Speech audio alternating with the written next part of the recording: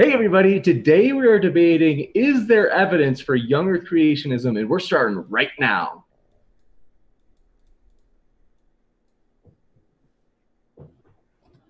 Hey friends, stoked to have you here for this really interesting war of worlds, gentlemen crossing over into different worlds. This is going to be a lot of fun. We're excited to have you here. And we are not going to waste time. We're going to get right to it. So first, want to make a point to say we would love for you to be here, whether you're Christian, atheist, Jedi, Sith, no matter who you are. We are a neutral channel, and we want to welcome people from all walks of life. So with that, feel free, consider hitting that subscribe button as we are excited for upcoming debates. And now I want to introduce our speakers. So Destiny on your left in the main view is not only, you could say, I think it'd be fair to say, I think you told me atheist at the earlier on, Destiny, right? Yeah, we'll say agnostic atheist, sure.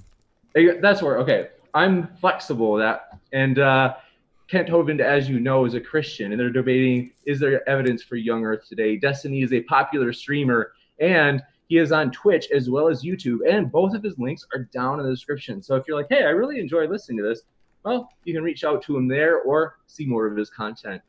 Also, Kent Hovind, glad to have you back again. And as mentioned, Kent is a Christian, and he is a young earth creationist. He will be arguing today for that position, and his links are down in the description. So if you enjoy his content, if you want to know more about, I think it's Dinosaur Adventureland, right?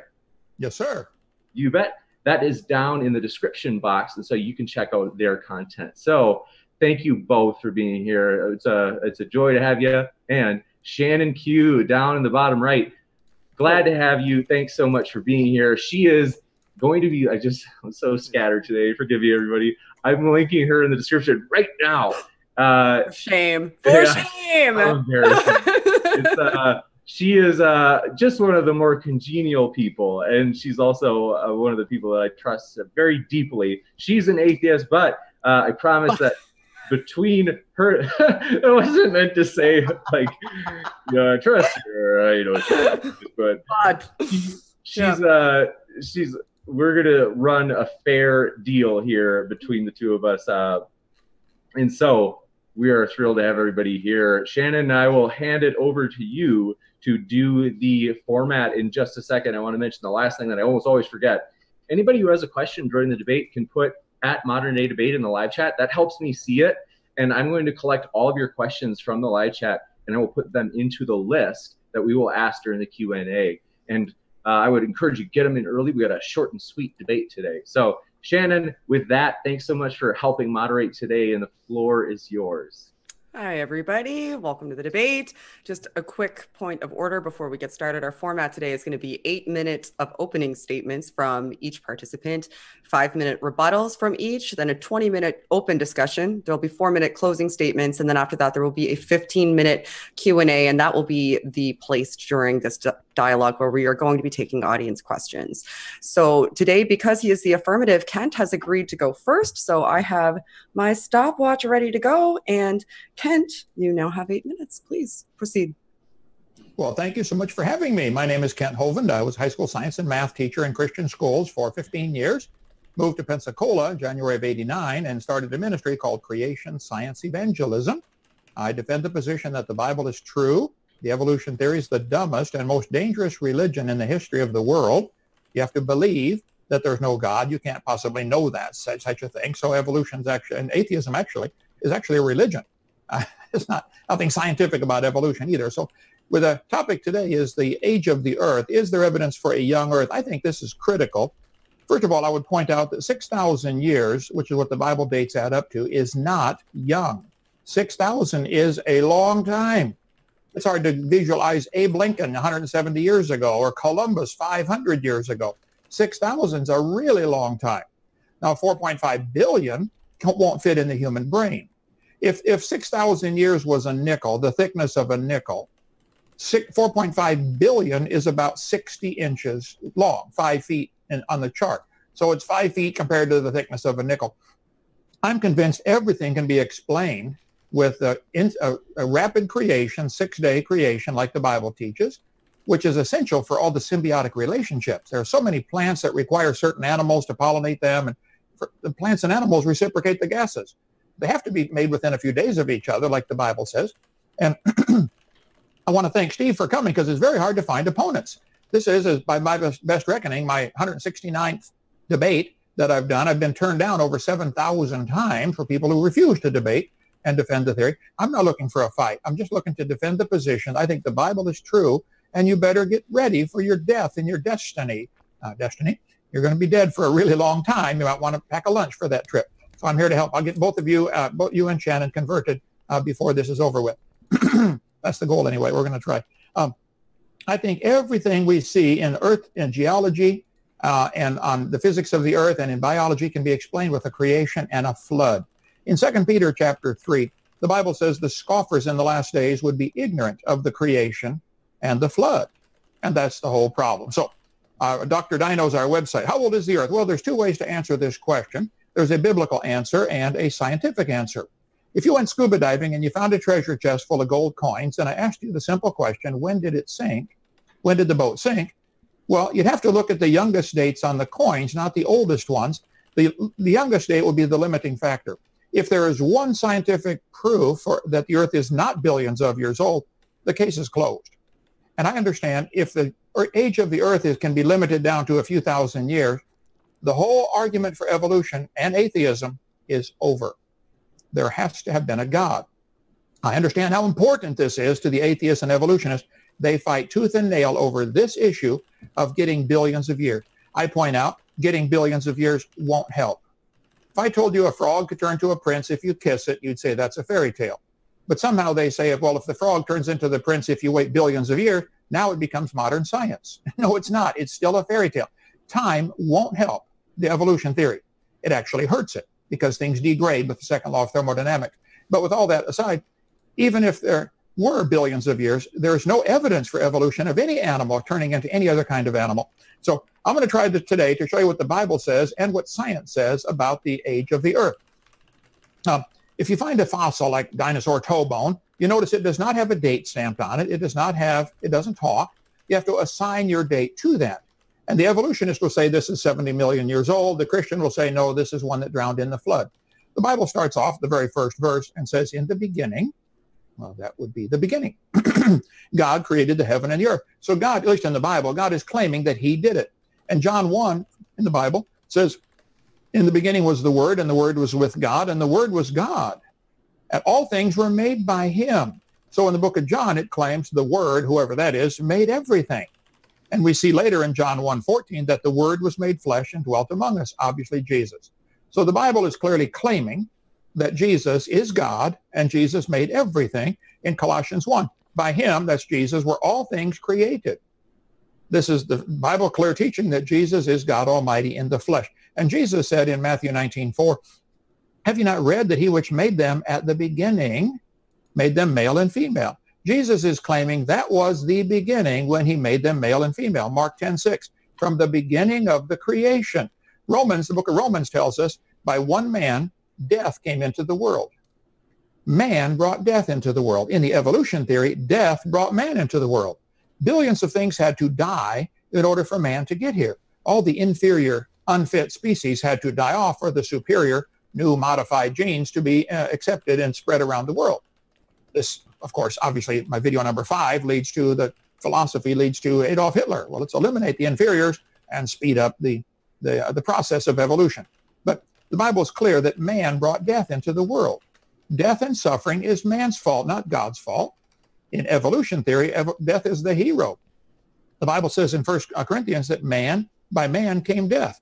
And the Bible says Adam was the first man. It's clear. And Eve is the mother of all living. That's what it says. And it says in Genesis 5 that Adam was 130 when his son was born. And that boy was 105 when his son was born. And you graph out the dates. It's easy to do from Genesis 5.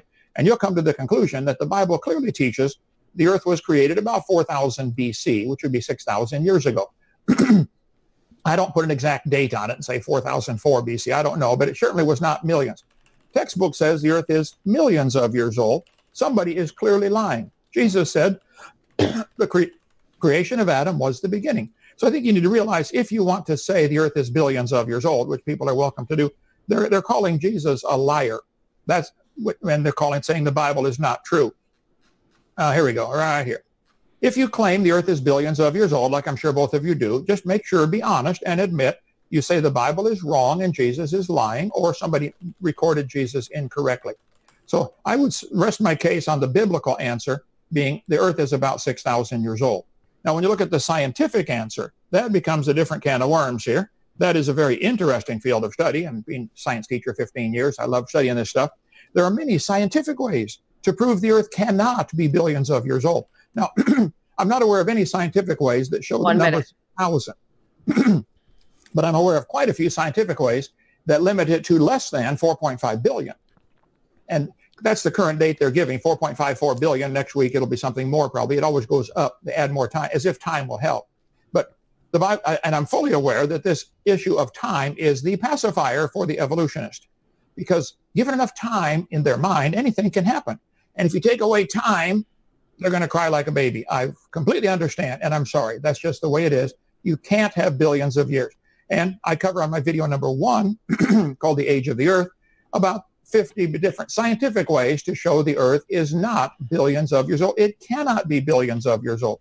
The galaxies are spinning. The stars in the middle are going faster than the stars at the outside. Spiral galaxies indicate they cannot be billions of years old. And I'm out of time. But anyway, we'll go through quite a few, if you'd like, scientific ways to show the earth. But the Bible clearly says 6,000. And if you want to call God a liar, that's your business. But I would recommend you think about that twice before you do that. Thank you so much. Well done for being on time, Kent. You were at 8 minutes and 1.63 seconds. So very good. All right. Are you ready, Steve? Yeah, it's going to be way shorter than 8 minutes.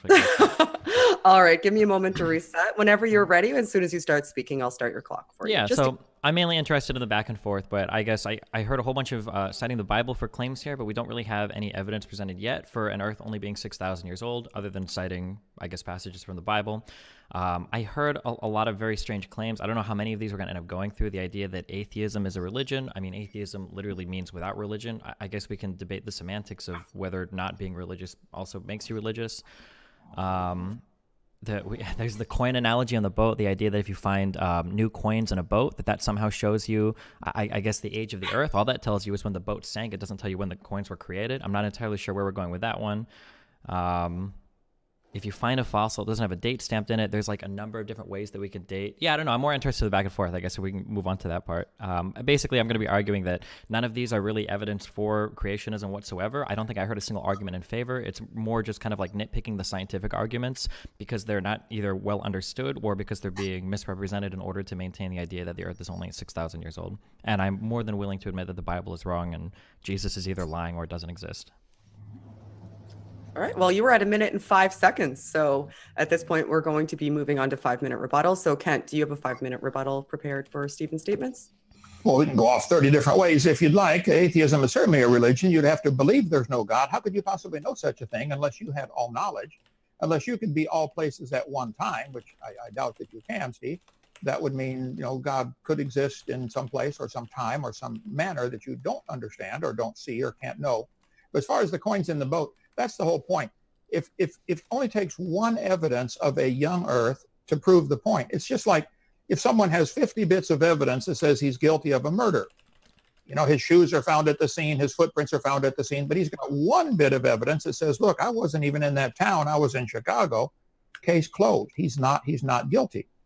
So it takes one proof of innocence to prove innocence, even though there might be 40 more things that somebody planted or who knows what. But you can look at the evidences for a young earth, and only any one of them would show that the earth cannot be billions of years old. For example, I mentioned the galaxies. We see stars blowing up occasionally called a nova or a supernova. Nobody's ever seen one form. We don't see stars forming at all. My last count, I think there were, I forget how many, less than 300 supernova rings have been found. They've only seen 2 in our galaxy in the history of recorded history. 2 supernovas, I believe. Humans have only a couple thousand years of history recording these events. Astronomers reckon there have been only 3 or 4 completely reliable observations of supernova in our galaxy. This is from Quora a couple months ago. How many supernova have they identified? We have approximately 50 years or so of observations with looking for supernovas. I point out, this guy says there have been more than 10,000, but only 3 or 4 completely reliable observations. So stars getting brighter is not necessarily proof of a star exploding, just a spot getting brighter. I would point out that even if there are thousands of supernovas, it doesn't matter. That is the opposite of evolution. Where are the stars forming? Nobody's even got a good theory how a star can form. How do you get dust to collect into a solid with Boyle's gas laws? And it just goes against all the physical laws, and there's certainly no observation for it. You can believe that, but the current estimate is there are 70 sextillion stars visible from Earth with the big telescopes. That's 11 trillion stars per person on the planet, and we never see one form. The Bible claims that God made all the stars. I can't prove that, but that's what I believe. Jupiter, I got 2 minutes left. Jupiter is cooling off. I don't think anybody argues about that. I Googled this an hour ago. Why do Jupiter and Saturn give off more heat than they receive? The reason is still unknown, they said on Cool Cosmos. Unlike the other giant gas planets, Uranus does not radiate more heat. Neptune does radiate about twice as much energy as it receives from the sun, indicating that it, like Jupiter and Saturn, has an internal heat source. Well, hold it. If 3 of the gas planets way out in space are giving off more heat than they take in, this is going to put a time limit. This is like a coin in the box that says, bingo, stop, wait a minute. This might mean they are less than 4.5 billion years old. You can't keep giving off heat forever. Pretty soon, you've given off all your heat.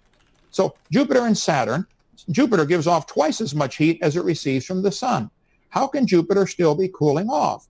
Jupiter's moon Ganymede has a very strong magnetic field, which would require some temperature. The magnetic fields are generated by liquid motion of a molten metal inside a body.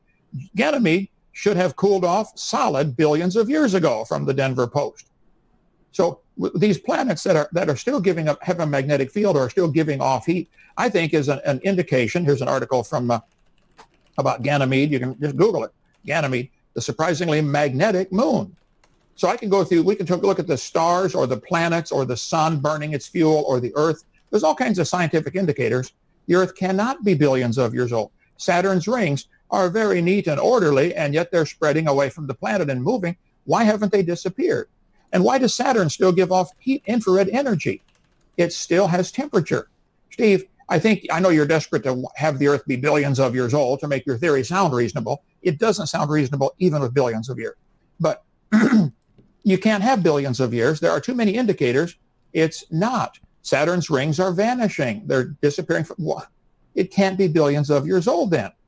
The moon is going around the Earth, but the moon is getting further from the Earth. The moon is gradually leaving us a couple inches a year. Will the moon ever leave its orbit? Space answers. The moon is gradually spiraling away from the Earth. Well, then that means it used to be closer. Why is the moon leaving us? I think if you look at that, say, well, the moon is leaving us, it used to be closer. That puts a time limit. Now, what is that limit? We can argue about, but the moon is getting about 3.8 centimeters further away from the Earth every year. I think you got to answer all these to get the Earth to get your argument for billions of years. Okay, go ahead. I'm sorry. Thank you, Kent. So, Stephen, you now have a 5-minute rebuttal, and then we will go into the open discussion segment. I'll start as soon as you start speaking. Okay, sure. So I'm going to move through the points that I heard and the points that I can respond to. I'll state again, I didn't hear any evidence in favor of young Earth creation, just a whole bunch of random science questions. So the first thing has to do with being an atheist or an agnostic, okay? The idea that because you're an atheist, you're making a statement that there is no God, that is not true. What atheist means is you don't necessarily believe in the existence of a God. That's it. Gnosticism is a statement on whether or not you believe you can have knowledge about a God, and in that regard, I'm an agnostic. I don't believe you can have information about this. So my full thing would be an agnostic atheist. I don't currently have a belief in God, but I also don't know if you can know about the existence of gods. Firstly, the second point we brought up was the coin in the boat thing. So I think the purpose of this argument is to show that if there is a rock on the planet that we can date at 6,000 years old, that must mean that the planet is only 6,000 years old. I'm having a really hard time following this. It just doesn't stand to reason that we're not going to find newer things on Earth just because the Earth itself is old. This would be like saying your skin on your face is only a week old, therefore you're only a week old. Well, that doesn't make sense because we know that your skin replenishes itself the same way that rocks replenish themselves on the planet. We see tectonic movements, we see volcanoes, we see lava, we see all of this stuff happening all the time. It's obvious that the Earth is constantly recycling the materials on its surface. This is something that's observed. It's not even up for debate. the idea that we never see stars form, I know that the Hubble is not capable of seeing stars outside of our galaxy, but I know that we do observe the formations of stars inside the Orion Nebula. That's something that we constantly observe. You can Google that and you can read all about the different types of stars and even planets that we think we are seeing form there. Now, it's really hard to see this stuff because we exist in the blink of an eye on like the entire universal time scale, right? Scientists say, what is it, like 13.8 billion years is the age of the universe, and we've been observing the stars for, with reliable instrumentation for 100 maybe. So the idea that we can just watch a star fully form, in 25 seconds, that's not going to happen. I don't know what the exact time scale is, but it wouldn't surprise me if we could never watch the entire formation of a star in thousands of years, because these are probably processes that take, millennium at least, For the idea of why planets give off more heat than they take in, again, this doesn't prove young Earth creation, but if I had to guess, it's probably because when planets are formed at the beginning of any type of galaxy, or any type of star system, I should say, the inside of a planet tends to be hot, right? They have active cores. This is where our magnetic fields come from. So, for instance, the Earth has a magnetic field. Jupiter has a magnetic field. Jupiter is another one of those planets that was formed, has a very hot interior, and probably gives off more heat as a result of that. That doesn't mean they're going to do it forever. It doesn't mean they've been doing it forever, and it doesn't mean they have to only be 6,000 years old because they give off more heat than they take in. At some point, that process will probably stop. For instance, Mars's core is a dead core. Mars has no core that is active anymore. Mars also has no magnetic field as a result of that. And then the final thing, for the moon is gradually leaving us a couple inches a year. A lot of these assumptions about how things are working now and then trying to date them back by billions of years and saying, oh, well, look, if you go back, some billions of years, the moon should have been on the planet of the Earth. It just isn't true, because you're assuming that the moon is leaving the Earth in a linear fashion, right? Scientists have measured the different ways that the tides have impacted the coast and whatnot, and they've seen that the moon probably wasn't moving away from the Earth as fast as it is now. This is just something that's observed that you could read about. You can very quickly read, like, how fast was the Earth moving away from or how fast was the moon moving away from the Earth, 10,000, 100,000, 1 million years ago. And to assume that it's been a linear thing where it's always been moving away at the exact same speed just doesn't make sense. It doesn't make sense with angular momentum if you consider the fact that when things get farther away, gravity impacts them different. And it doesn't make sense with what we've recorded in terms of our scientific observation. Okay, that's what I got for that. All right, so you were at 3 minutes and 30 seconds. So now we're going to move on to the open dialogue portion. There's 20 minutes set for it. Destiny ceded a significant amount of his time. So if the dialogue is going okay, I'm going to allow 5 minutes on the back end, if that's agreeable to both of you, so that we'll still be fulfilling the full amount of time that the audience is committed to watching the debate. Is that agreeable to both of you? Yeah, that is. Okay, perfect. I just want to make sure that everybody is getting exactly the amount of time that they wanted to see. So I will allow Kent to open the dialogue since he went first. And please just carry on in a back and forth fashion. If I feel that things are flying off the rails, I will intercede. If I do that, I will stop the clock so that I can make sure that I am giving you your full time. So please proceed. Okay, Steve, you mentioned you did not hear any evidence for a young Earth. And yet the Bible certainly clearly teaches the Earth is 6,000 years old. You're saying you discount that completely. That's not evidence at all. Is that your thinking? No. So the Bible, no, I wouldn't consider the Bible to be evidence of that at all. Or at least it doesn't present any evidence inside the Bible other than saying God said. Well, yeah, the Bible dates clearly add up to 6,000, roughly plus or minus maybe 50 years. And you mentioned about the skin on your face being renewed and how finding a rock 6,000 years. I didn't mention a rock. These things I'm talking about aren't even on the Earth. We could talk about the Earth if you'd like. The moon is going around the Earth. I don't think anybody, well, the flat earthers argue about that, but they're wrong, by the way. But the moon is receding, and the tides seem to be affecting it. There's several different kinds of tides on the Earth. There's the water tide, of course, washing up on the beach, slowing the Earth down. There's also the winds, the Coriolis effect, against the mountains, slowing the Earth down. There's also the internal friction with the liquid inside the Earth, which would be having friction against the crust of the Earth, differential speeds there. But see, there's the inverse square law is where you need to consider something here. The inverse square law says if you brought a planet, or say two things that attract each other, like the Earth and the moon, if you bring it into 1/3 the distance, you have to inverse that and square it. It's 9 times the gravitational pull. So the problem is actually much worse for those who need billions of years. The fact that the moon today is moving away at 3.8 centimeters per year means in the past it was moving away faster. And if you go back billions of years, they've done all kinds of studies on this and said the moon's orbit would collapse into the Earth about 1.2 billion years ago. There's an article from Astronomical Journal. Oh, let me get up on screen here. Back in '94, they said The evolution of the lunar semi-major axis presents a well-known timescale problem. The lunar orbit collapses only a little over 1 billion years ago. So if the moon leaving us does limit the Earth, the age of the Earth to 1 billion years or 1.2 billion years, if this could be demonstrated scientifically and mathematically, would you still be able to fit your theory? I almost called it a religion because evolution is a religion. But would you be able to fit your theory into 1.2 billion years? Just based on the moon, I think we can limit, instead of 4.6, we can cut it down to 1.2, and that's just the moon.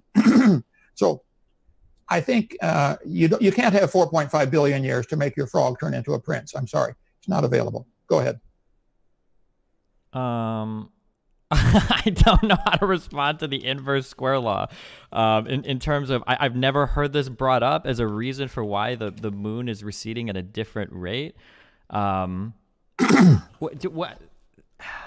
Well, let me explain. I understand. I don't.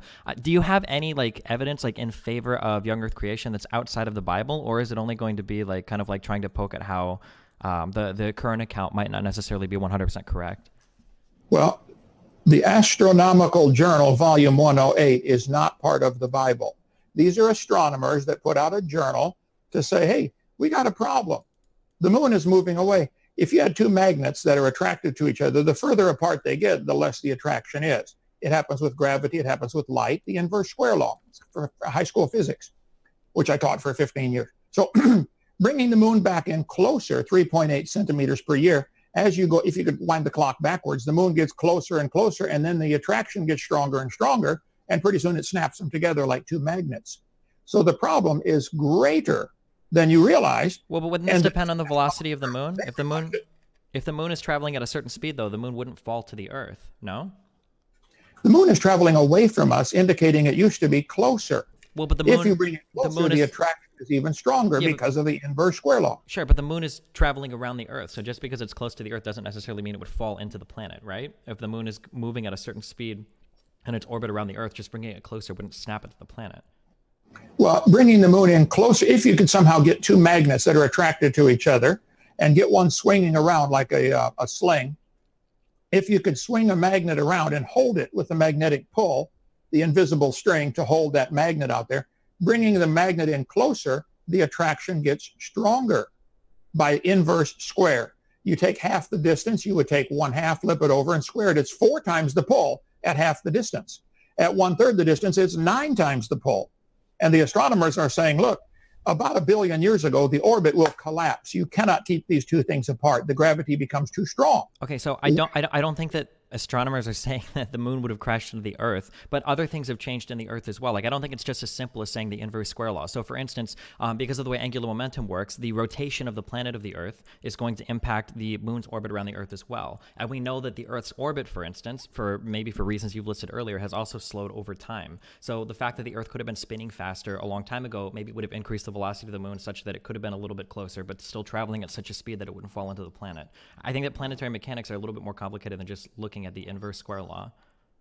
Well, no, yeah, it is pretty complicated. You are right. And that's another factor that I think limits the Earth, it limits the universe, or at least the Earth's age, down to less than billions, is the Earth is slowing down in its spin. I think everybody agrees with that. The Earth is slowing down about 1,000th of a second every, who knows how long every day. They add a leap second. I've got articles on that here. Let's see.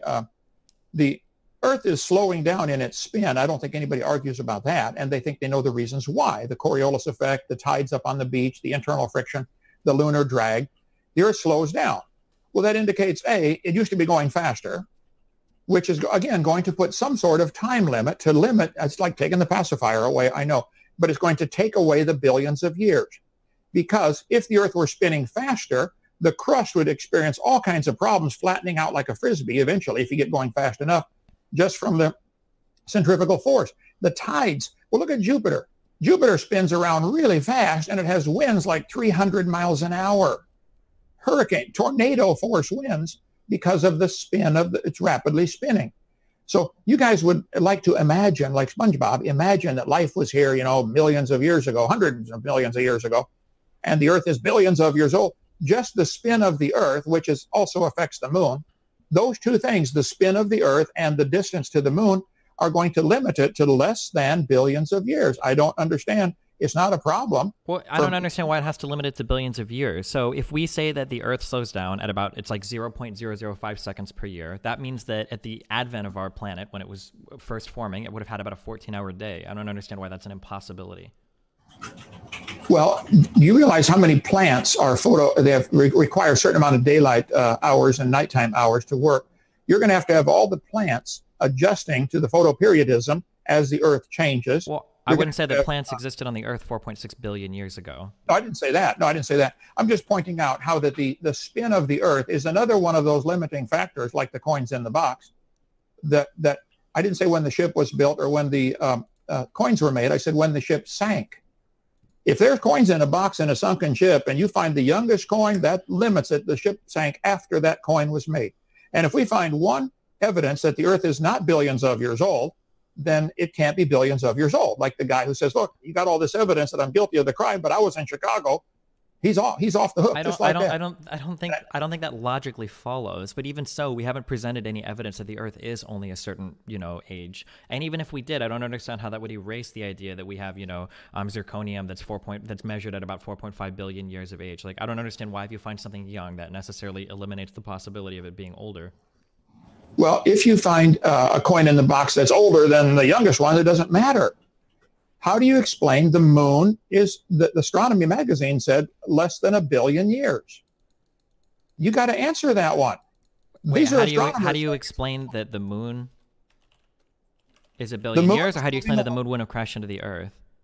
Well, the astronomers who understand this say when you run all the numbers, the moon, the lunar orbit around the moon, Earth, cannot be more than about 1 billion years old. You said, you keep saying I haven't shown any evidence. I just showed you one. The moon says less than 1 billion. Why do you keep saying 4.5 billion for your theory? Well, because that's... I just showed you one without the Bible. I don't know how to get into a debate about orbital mechanics, but I know that scientists don't say that the moon is 1 billion years old. I'm pretty sure that the most recent thing that I saw a couple years ago was 4.5 billion was about the term that they came up with the moon as well. 4.54 billion years old. And next week they'll add more time to it because they're finding more and more problems with turning your frog to a prince. I understand. But the moon says it can't be more than 1 billion. And so sure, you can find lots of people who say it's 4.5. That's what they're taught in school, for heaven's sake. I bet you could find a lot of Muslims that think Allah was a prophet, and you could find a lot of Catholics that think the Pope is important, and you could find every religion supports their leaders and their people. That's standard, but if you find some scientists who say the Earth is billions of years old, that doesn't mean it is. That means they believe that it is. And if you can find some people who say they believe there's no God, that doesn't mean there's no God. That means they believe, with their very limited understanding, that there's no God. Okay, you believe what you want, but the moon is indeed going around the Earth. The moon is indeed leaving. This is observable science. You run the mathematics on this and say, hold it, the moon is leaving 3.8 centimeters per year. Okay, let's run the math back. Oh, as you get closer, the gravity is stronger because of the inverse square law. They would indeed snap together or collapse like two magnets. You get them too close, they snap together. That would happen between the Earth and the moon about 1 billion years ago, according to the astronomers. So you've got to come up with a theory of evolution and a reason to reject God. You've got to come up with one in less than 1 billion years. And that's just one. You could look at the Earth's magnetic field. The magnetic field of the Earth is getting weaker. It puts a max time limit of about 25,000 years. Again, you go back to the inverse square law with the magnetic field. The magnetic field is getting weaker. If you go back in time, it was stronger. About 25,000 years ago, these scientists say, we've observed it for the last 150 years. It's declined 10%. It's declined 40% in the last 1,000 years. So the magnetic field, if you go back in time, in your imaginary rewind the clock back, the magnetic field is so strong that no life can be here. Here's National Geographic. Just I want the date on this. I don't see it here. But Earth's magnetic field is fading. Here's one from last month. Well, Computer okay. model. So just to clear up the moon thing, or just I guess to put a wrap on this before we move on to another topic. So there was a study that was published in Science Advances where they dated pieces that were brought back from the Apollo missions for the moon, and their conclusion, which was consistent with a lot of other conclusions, was that the early formation of the moon was 4.51 billion years ago. And they demonstrate this not using physics, math, or whatever, but using uranium lead dating. So I mean, I don't think that there are astronomers that believe that the moon is only 400 million years old. I mean, like, we've brought back a lot of evidence to look at this. I mean, we could bring on like a physicist, I guess, to run through like the precise like orbital mechanics needed to explain the position of the moon, above the Earth. But I don't know if this goes against like the current scientific consensus in the field, or if either of us are like well read enough in physics to understand exactly how every single thing would play into what the path of the moon would have to be to explain how it could have been orbiting our planet for 4.5 billion years. Well, would you agree the moon is leaving us? Yes, it seems to be the case. Okay. Would you agree that means it used to be closer? Yeah. If it's leaving us, it used to be closer. Stay with me now, okay? It used to be closer. This is going to put a time limit, and I know you're frantic to not have a time limit, but there is a time limit, Steve. I'm sorry. And it's not 4.5 billion. They might have brought back a rock from the moon and dated it with potassium argon dating, or uranium lead, uranium 208, lead 208, 206. It doesn't matter. The moon is leaving us. That puts a time limit of less than billions of years. All of the dating methods, whether it's carbon dating, potassium argon, uranium, doesn't matter. All the dating methods are based on some real obvious assumptions that a freshman law student could point out in court. Wait, what kind of assumptions? The decay rate has been constant through history. You can't possibly know that. You're assuming there's been no contamination. You're assuming what the initial content was. A lot of these aren't true. Firstly, decay rate is something that we can measure constantly. Now, you could argue that the decay rate might have changed sometime in the past, but all of science kind of rests on this fundamental assumption that the universe is pretty consistent in all points in time and in all points of the universe. Now, I mean, we could try to have that debate that maybe in some parts of the universe or at some points in time, physics has been different, but that's never been observed, and I would argue that no reasonable person believes that, yourself included, except for maybe in the very beginning when God was creating physics or whatever. So I will be okay resting on the assumption that physics has always functioned the way that it does today. I think that's a fair assessment. I agree. Okay. I think physics has changed. I think that if we have a stadium full of people and we see 5 people leave every minute, can I determine when the crowd started?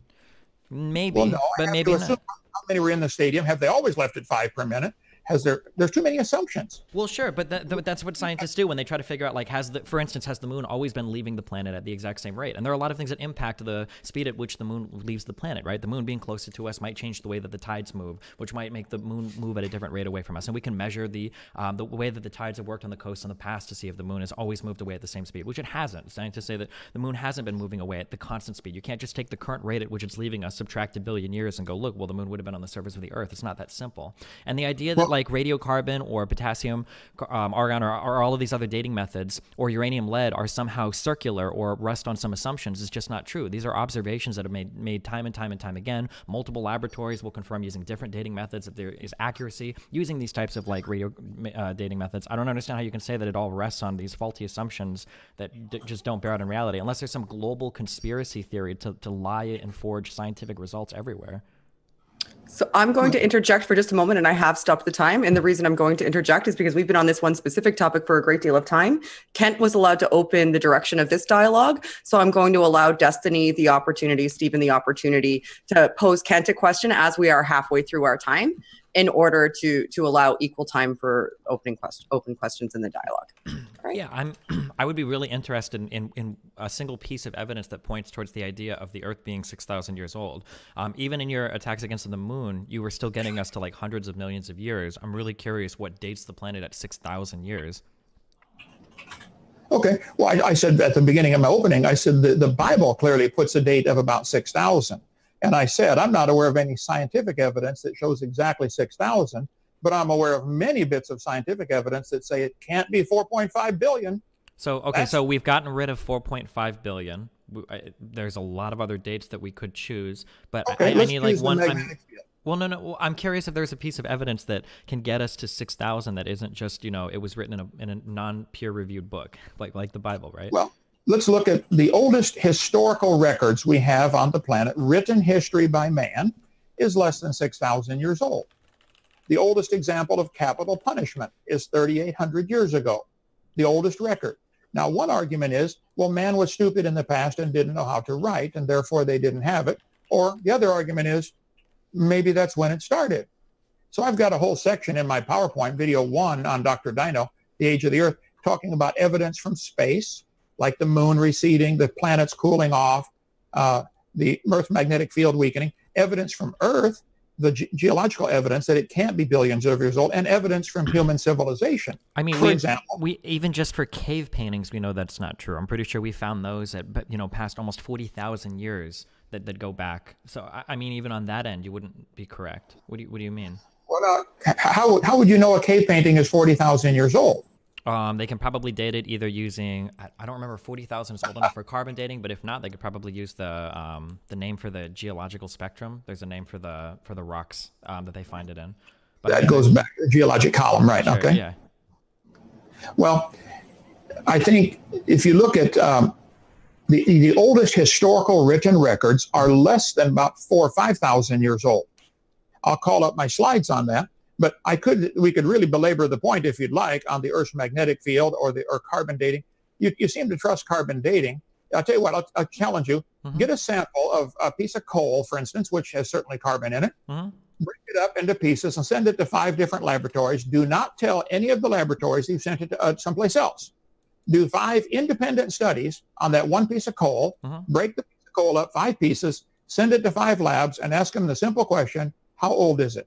I'd be willing to bet you a steak dinner you'll get 5 different answers, and they'll be wildly different answers. So it really depends on...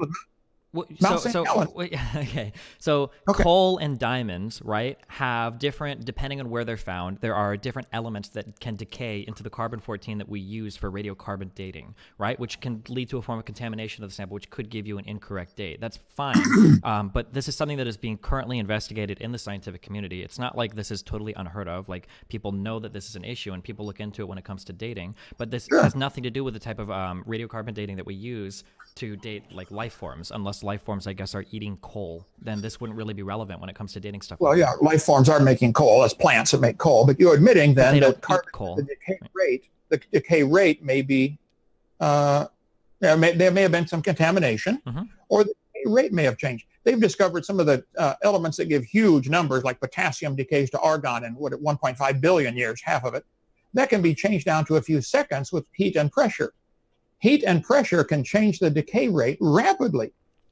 So you're assuming that they find a fossil and date it today, and that somehow there's been no contamination. We know the decay rates remain constant. There's been no exposure to heat or pressure.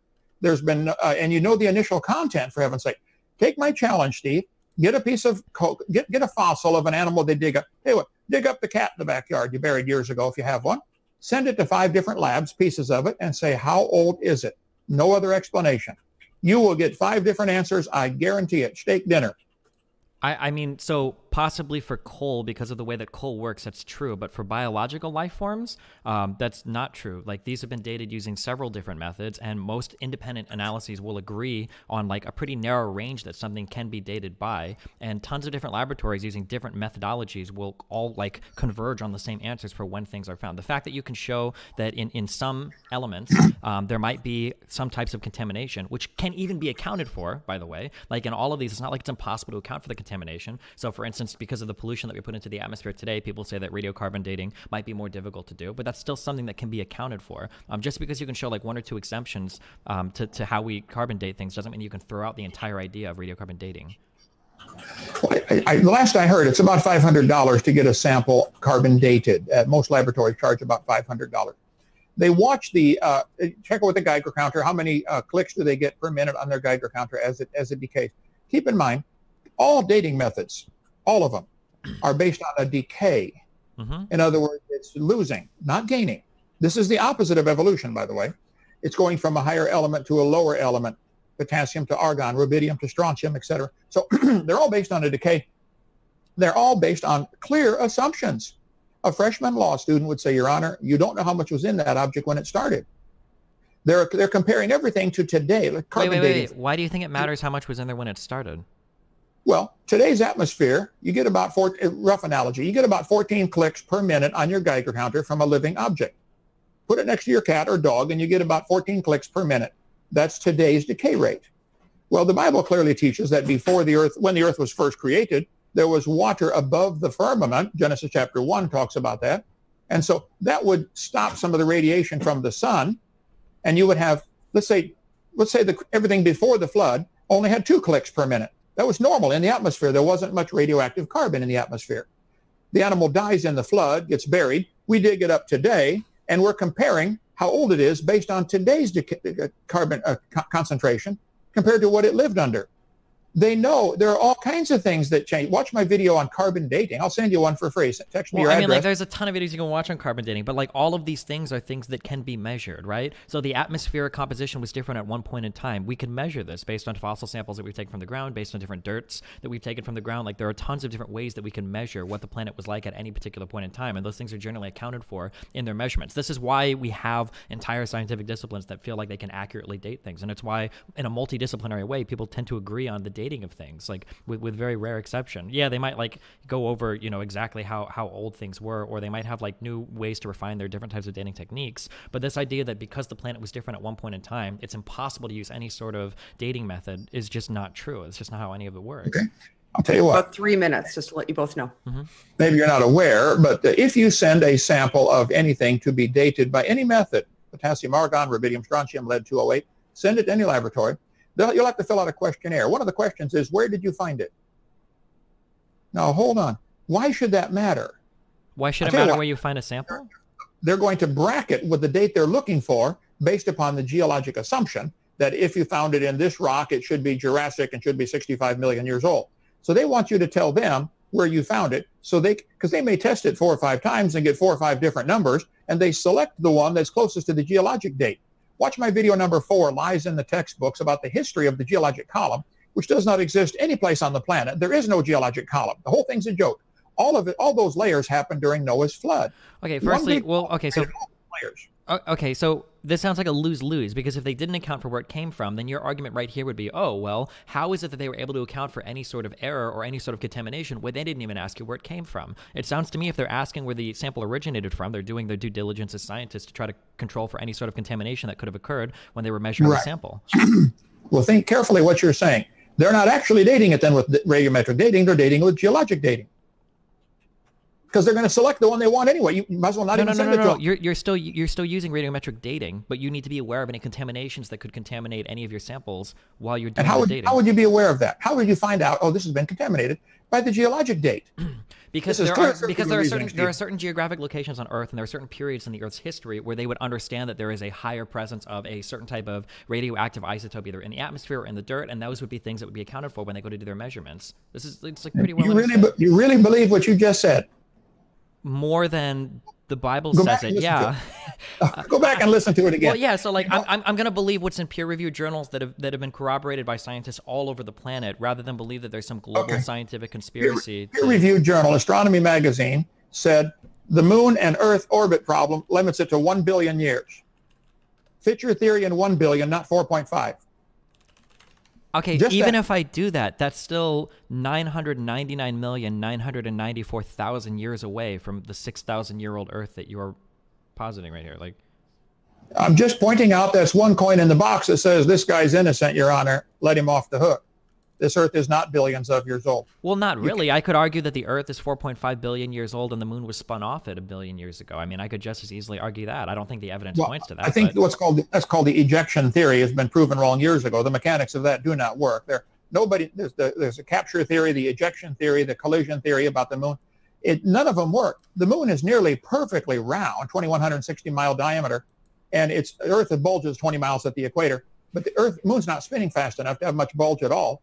The Moon is near perfectly round. The Moon was not spun off the Earth. The Moon was not captured. The physics of that is impossible to capture a Moon going around. The most recent scientific evidence that I've seen published was that 4.51 billion years on the Moon. That's the current. I don't know why you keep citing the astronomy. I don't know what study you're citing or what article you're citing, or if it's even from a peer-reviewed.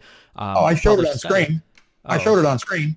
It's a well-known problem. It's called the lunar recession problem. Google it. Lots of people say, this really does create a problem, and they sweep it under the rug. Say, look, we really need billions of years, so let's forget this one. Can't be true.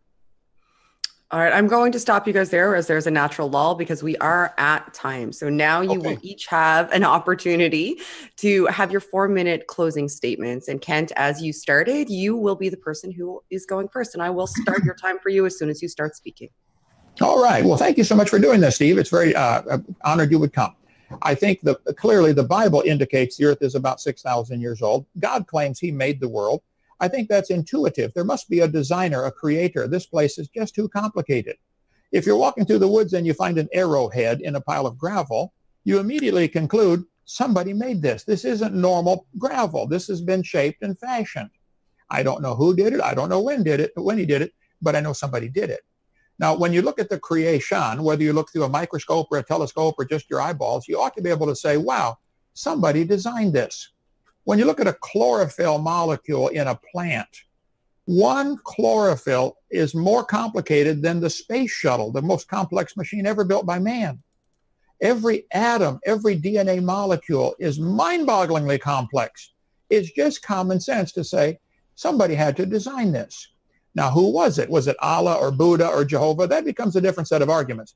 But you seem not unable to get over the first hurdle. There had to be a designer. Now, we're arguing about when was it made. That's the second argument. Did somebody make it? Did somebody make this arrowhead? Obviously.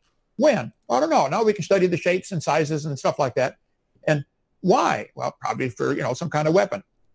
But is there a designer, period? I think the answer is a real clear, obvious yes, there's a designer.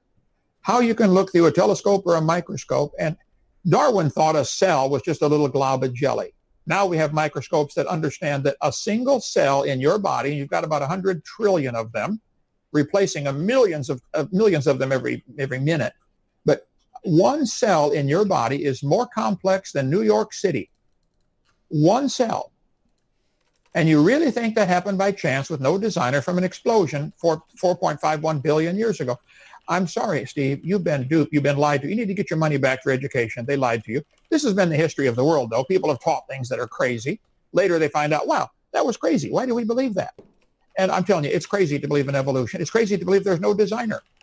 Now, we could get into another argument of who is the designer. Is it the God of the Bible, or is, a God? Certainly. But I think a God, somebody way beyond our physics, made this. For God to make the world, he has to be outside of time, space, and matter. In Genesis 1, it says he created time, space, and matter. In the beginning, there's time. God created the heaven, there's space, and the earth, matter. And they have to come into existence in that order. If you had matter before space, where would you put it? If you had matter and space before time, when would you put it? 10 words. In the beginning, God created the heaven and the earth. If you can overcome your hurdle and believe that, the rest is easy. God made the world. It's his obligation to tell us what he wants. What's he want out of us? Some people don't want God's rules on their life, and so that's why they deny God. There's no reason to be an atheist because of science. Now, you may have a moral reason to not be an atheist, or something in your life you don't want God to change. I don't know. But there's no scientific reason to reject the God of the Bible and to reject the clear teaching that the earth is about 6,000 years old. That fits, I think, all the scientific evidence that we see. Thank you. Go ahead. All right. So, Kent, you were just under time, actually, 3 minutes and 14 seconds. All right, Steve, it is your turn. And as soon as you start speaking, I will start your 4 minutes of time. Sure. Okay. So, we talked about the moon for like an hour here. I was able to find, I guess it was a single page, or paper published in 1994. There have been plenty of explanations given for the contrary for why the moon, orbits at the speed that it does and the speed that the moon orbited back then. I guess I can read this passage real quick if we care that much about the moon. According to Kepler's laws, the lower the distance between Earth and moon, the less time it takes for the moon to orbit the Earth. This means that the moon orbited much faster in ancient times if it was closer to Earth. Therefore, the frequency of the tides was lower because the difference of orbit time and the time of rotation of the Earth was lower, even if rotation was faster, because the relative time change of Earth rotation is less than relative orbit, blah, blah, blah, blah, blah.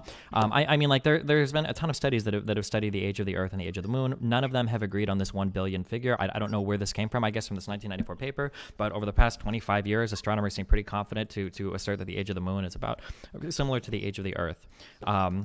Everything else was just kind of, I'm a little disappointed, I guess. It was just like non sequiturs. The idea that a cell is more complicated than New York City doesn't necessarily imply design. It doesn't even imply that it was designed. Complicated things can arise from other things, from entirely natural processes. Nobody's ever seen God create a human. Plenty of people have seen animals create other animals, or people create other people. It happens all the time, right? Through childbirth. We don't need a God for any of that process. I don't know why we would think we would have ever needed one. I do agree one thing with the statement that you made, that in the past we've taught things that are absolutely crazy and later on we change what we teach. I would argue that the difference between scientific instruction and religious instruction is that religious instruction has not changed at all over the past however many years your particular religious ideology is old. I mean, Catholics and Christians and Jewish people and Muslims have been teaching the same things for more or less since the inception of their religion. Scientific stuff has changed in how we've taught it over the years as we gather more evidence and we change our beliefs and we update our beliefs to match the evidence that we've gathered. So I would argue that continuing to move in that direction and following what the scientific literature tells us is probably going to lead us to a better understanding of the universe than a very old book written a long time ago that hasn't changed any of its sentences in 2,000 years. Okay, so you were just at 2 minutes. So now we are going to move on to the Q&A segment, the audience Q&A segment. So James has sent me some of the questions. So I will start. Super chats will get precedence, because you guys have been kind enough to support the channel, and thank you. All right, so I will start with Rob Plutonium at $10. What was Kent's PhD thesis about, and where can I find it? Okay, let's see. Shannon, one of your jobs as moderators, I understand, is to keep this on topic. Is that on topic? Does that have anything to do with the age of the Earth? I could be a kindergarten dropout. I don't see how that matters. I think it's if you guys, if the debaters would prefer that it be on the debate content, we're okay with that. That's what we've done in the past. So we hadn't asked you yet. So if you would prefer that, we can limit it to those. I can do so, but generally we read, Kent, just to be clear, since you've critiqued my ability to moderate here, as these have been done in the past. I think I've been quite fair, but I really feel as though that these people have paid to ask questions because we didn't set that precedent for them from the get-go. Sure. So I was attempting to be fair to the people who have paid to ask questions, and I did actually skip one that I felt was derisive for that very reason. So I just want to make it clear between you and I that I wasn't attempting to derail the topic of the specific debate, but this is the way that these Q&As are generally. Sure. So we can go to the next one if you don't want to. That's absolutely fine. But I just point of order to defend myself there briefly. Yeah, she did skip one that was questionable. I actually thought this one was less relevant than the first one. It's a gray area. We're sorry about that. Let's see. But yeah, we can, and I think it's Rob. Rob, we can send you the super chat money back if you'd like. That's not a problem. I know we didn't specify that, so for the audience, and we can be in touch with you. So Flamio asked, he sent a super chat. Let's see. Does the second law of thermodynamics apply to Yahweh? If so, how is it not degraded out of existence? If not, why are creations affected? Does the second law of thermodynamics, which means everything is tending toward disorder, does that apply to God? I'm not sure who Yahweh is, but does the God of the Bible? No, apparently it does not. God in the Bible at least claims that he is eternal. He's the everlasting one. He never tires or sleeps. He seems to be outside of and beyond all of our physical limitations. I don't understand that. I don't claim to. I don't need to. I choose to believe that. That's why Christianity is a faith. We admit we believe certain things.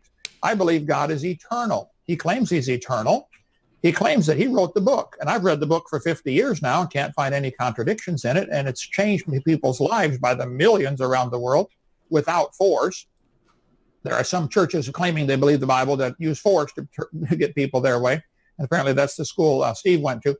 But no, we don't use any force to change people's mind. But I think the change, my changed life. And 50 years ago, when I was 16, I gave my heart to the Lord, got saved. I love science. I've taught science 15 years, and I love studying science, and I want to know. But I think there are certain things we're probably never going to find out. Nobody to this day knows what gravity is. We know what it does. We can measure the speed of it, 9.8 meters per second or 32 feet per second, but we don't know what it is. Give me a jar of gravity and paint it red. Nobody knows what it is. All they do is define what it does. You don't have to know what it is.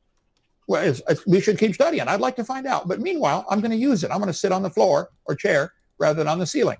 So the fact that I don't understand all about God doesn't bother me. I've chosen to believe. If he's beyond and outside of my capabilities, if he is eternal and never gets tired, and the second law and first law, none of the laws apply to him, whoa. Maybe when I get to heaven, I'll find out. And I'll try to relay the message to wherever you are at that time. All right, thank you.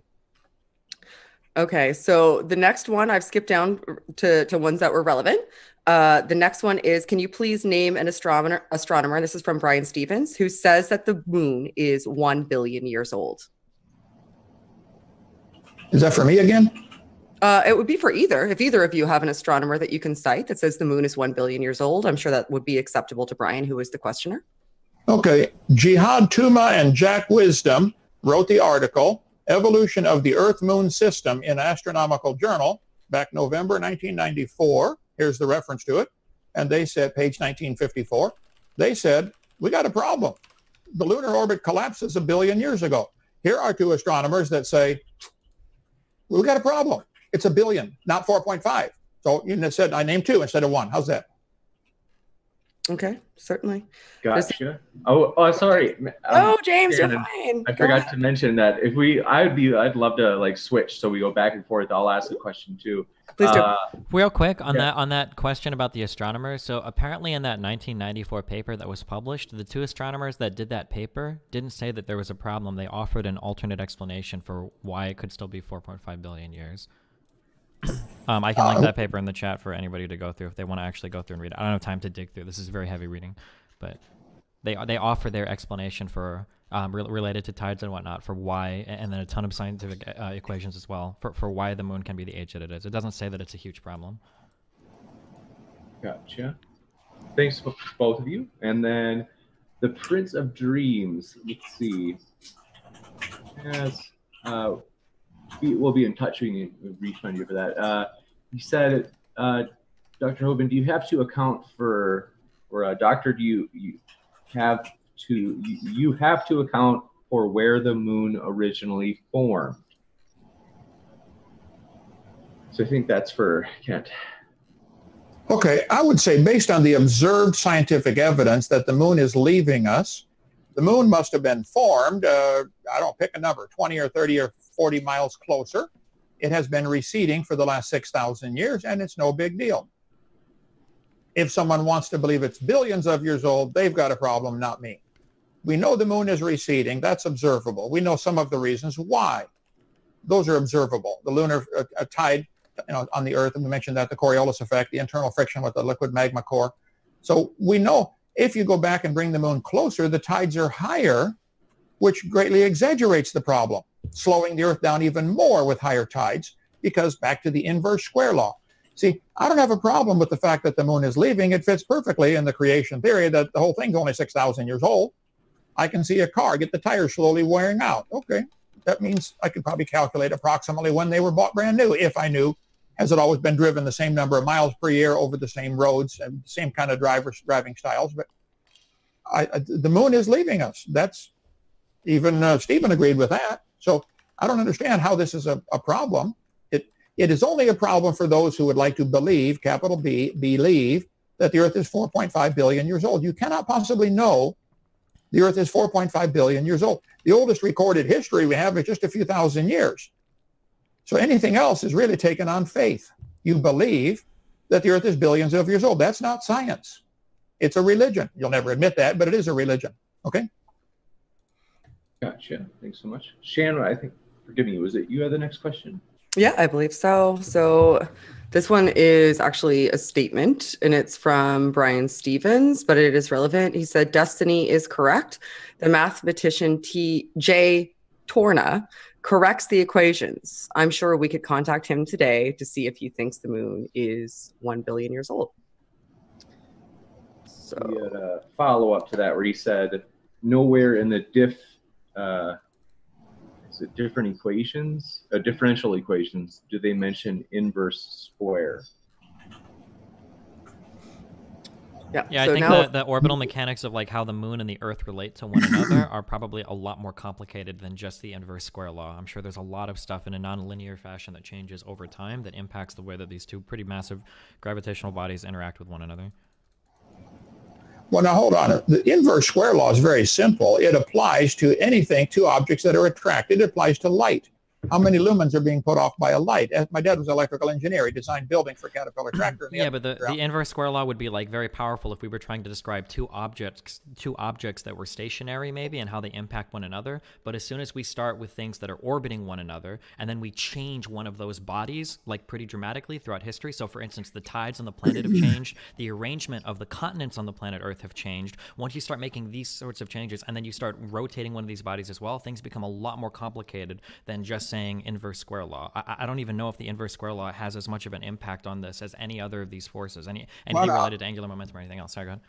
Hold on. It's obvious I struck a nerve here. So if the continents are moving on the planet, which they probably are, I don't argue that, that's going to make the problem worse, because any movement on the Earth is going to take away energy. If the continents are moving, if the tides are going up and down, being pulled up and down, and it is very simple. Light, magnetism, and gravity are directly proportional to the inverse square law. You can Google it. It's simple freshman high school physics stuff, that the force of attraction is inversely proportional to the square of the distance between them. Now, it's true, the physics on the planet, like the movement of the tides up and down and the movement of the continents, those would change the spin of the Earth, which may affect the rate of recession, but it doesn't affect the inverse square law any more than it affects the gravity. Yeah, but we don't know what's impacting the change. Still the same, 32 feet per second per second. But we're looking at the change of the moon moving away from the Earth. So according to a paper published in 1976, the magnitude of tidal friction depends on the arrangement of the continents. In the past, the continents were arranged such that tidal friction, and thus the rates of Earth's slowing and the moon's recessions, would have been less. The Earth's rotation has slowed at a rate of 2 seconds every 100,000 years. So it's possible that the arrangement of the continents themselves might have impacted the way that the oceans were, which would have impacted the way that the tidal forces impacted the moon, right? Because tidal forces require an accumulation of large bodies of water, and arranging the continents in different manners might have changed the rate at which the moon moved away from the Earth. I mean, this is really heavy physics. It's not as easy as just saying inverse square law. Like, this is so much more complicated than that. What was the date on that paper? This was a 1976 paper published by Eicher. I don't know how to pronounce his name. Eicher. Yeah. Well, okay, that's interesting. I love to study. If you've got some proof, I would go back to my initial statement an hour ago and say, even if the Earth is billions of years old, that doesn't help anything for the evolution theory. This is just the first hurdle you guys have to overcome. Wait, you have billions of this is to make only the theory reasonable. Yeah, well, this is only talking about I mean, this is only talking about young Earth, but for evolution, I mean, you've already made arguments in favor of evolution. I was under the impression that you believed in evolution. Well, it depends what you mean by evolution. I think dogs and wolves may have a common ancestor. I don't think dogs and mosquitoes have a common ancestor. Well, if you believe that dogs and wolves have a common ancestor, then you believe in evolution. We wouldn't disagree there. No, that's not evolution. That's a variation of the same kind of animal. Yeah, a variation in genetic traits passed from one animal to the next that causes measurable and observed differences between them. That's a type of evolution. So you believe in evolution. Well, the genetic traits that are passed on are usually it's a loss of information. Do you have any examples where any animal has gained information that's been productive? I can show you examples of things losing, like the Chihuahua, completely useless dog, somebody bred out of the dog gene pool. So you think that every single survive in the wild. Wait, you think that every single new dog that is bred has lost information from like a previous dog? I asked you, do you know of any examples where there's been a gain of information? I mean, mutations along genes can produce new genes and new genetic combinations. I don't understand what the question is. Well, you're avoiding the question. They can produce new genetic combinations. Can they produce new information? Can you tell me what you mean by information? Well, could a dog eventually grow wings and be able to fly? He could catch his prey faster that way. Over long periods of time, theoretically, sure, it could happen. Yeah. Would that be a statement that you're saying that is scientific or that is religious or faith-based? You believe it could happen. Has it been observed? Has anybody ever observed a dog produce a non-dog? No, but that's not consistent with how we believe evolution works. Well, that's my point. What we observe, which is what science is all about, observation, experimentation, testing. All the testing, all the experiments, all the observation says dogs produce dogs, cows produce cows. If you want to believe it was different if you go back in time, which we can't go back in time, that's your belief. It's your religion. You have a religious belief that dogs and mosquitoes are related. If you go back billions of years, I don't know who taught you that, but you need to get your money back. Do you believe that? Do you think that? Let's give Destiny a quick chance to respond, and then forgive me, just to try to get through as many questions as possible. Oh, sure. back. Yeah, I'm sorry. There's like a lot of weird like semantic games that are being played here. When you talk about like gaining information, I'm not entirely sure what definition of information you're talking about. I mean, there are mutations that occur along genes that allow them to duplicate strands of DNA. That if that counts as adding information, then of course that counts as information. Using this word belief is kind of like is a pretty common tactic, I think, by a lot of religious people. So like I believe in evolution the same way that you believe in God, but that's not really true. I believe, for instance, that if I go downstairs, my car is still going to be parked in the garage. I don't 100% know that, but I'm basing that on prior observations I've made and because I have a model of the universe that seems to work for me, which is if I leave something somewhere, I believe that when I go back to it, I'll find it again. I don't think that all beliefs are equal, and I think it's really disingenuous to try to claim that all beliefs are equal. Just because I believe in something that has been affirmed time and time again by a scientific model that has also been affirmed by hundreds of other or thousands of other peer-reviewed scientists doesn't mean that it's the same type of belief as I believe there is a unicorn flying around the asteroid belt somewhere. Next, we appreciate we appreciate your super chats. I'm trying to catch all these for Dave Gallifore, just because I'm trying to see if they're kind of coherent, if they like fit with each other. I have a quick question while you're compiling those to send over. So this question is specifically on the topic, and I think and the reason I'm asking it is because I think it more succinctly gets to what Destiny was attempting to ask earlier. So my question would be for Kent, and it's a kind of a paraphrase of one of Destiny's earlier points. The question that I'm not sure was addressed by Destiny was, without appealing specifically to the Bible or using a refutation to existing science, what is the single best piece of evidence that you have that the Earth is specifically 6,000 years old, which would not allow you to appeal to the moon, because that at the least would put it at 1 billion. So do you have one specific piece of independent evidence without using the Bible or without just refuting existing science that you would say proves the Earth is 6,000 years old? Is this a question for the audience, Shan? No, that was me paraphrasing one of his while you were compiling them. If you're okay with it, just as moderators, if we can just let the audience ask, that would be. That's fine by me if you don't want the question asked. And why don't we have Shannon? Shannon, you can do the next debate. Call my secretary to schedule. I'll take you on next. Okay? Oh, I'm sure. Why not? Please do. 855 Big Dino, extension 2. Okay. Let's see. I want to just get through as many questions as possible. I suppose since it's been asked, Kent, if you want to give a response, you can. Otherwise, I'm okay with just trying to squeeze in as many questions in the audience that we've got. Well, the largest desert in the world is the Sahara Desert. There's an area south of the Sahara called the Sahel, where creatures and people are dying like crazy because the Sahara Desert is expanding. This has been known for quite a while. Sahara Desert's about 1,300 miles north to south. It is expanding. The Potsdam Institute for Climate Impact in Germany back in '99 did an article and said the Sahara Desert is about 4,000 years old. Well, some people say, well, it might be 6,000 years old. Okay, the point is, it's not millions. So the Sahara Desert used to be green and lush, and then humans, they're blaming it on humans, of course, in popular science. But I think everybody agrees the Sahara Desert is growing, and the Sahara Desert that puts a time limit for when it started. Now that, they will argue, doesn't argue for the age of the Earth, and I understand, but why isn't there a desert that's bigger than that? Why 4,000 or 6,000? Why not millions? We see this grow. They're going to have to say, well, you don't know that the rate has been the same, which is exactly what I say about carbon dating. We have to, if you look at the observation of what we see, it's expanding. It is less than 4,000 years old or less than 6,000 years old. That fits perfectly with what the Bible teaches. The very best evidence for the Earth being 6,000 years old is the Bible. That's what it claims. It's never been refuted. I don't think you can prove anything above 6,000 years without some very obvious assumptions. So I could get in my video number 1, I cover about 40 or 50 different ways to show this Earth is not billions of years old. The oil pressure, the human population growth rate, for heaven's sake. There's only 7.4 billion people on the planet, which could have come from 8 people just 4,000 or 5,000 years ago at normal population growth. So I could give you many scientific evidences that indicate less than 10,000.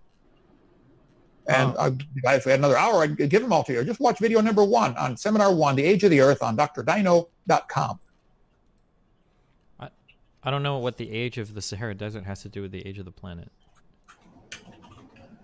There are plenty of things on the planet that are less than, like, just because the planet is 4.5 billion years old doesn't mean that like that would be like going outside and I see like a tree or I see like a field of grass and I'm like, well, this field of grass is only 200 years old. Therefore, like that's a total non sequitur. It's totally irrational.